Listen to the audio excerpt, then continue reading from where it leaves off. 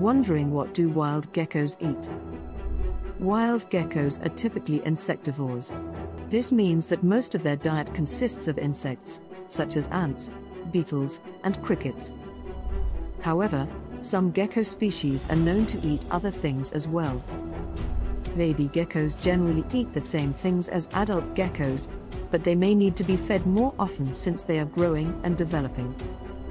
The diet of a wild gecko in Florida will vary depending on the species. Some geckos, like the leopard gecko, will eat various prey items, including small mammals, lizards, and even snakes. The Mediterranean house gecko is a type of insectivorous lizard. In the wild, these geckos typically eat insects such as moths, beetles, and flies. However, they will also eat other small invertebrates, such as spiders and millipedes.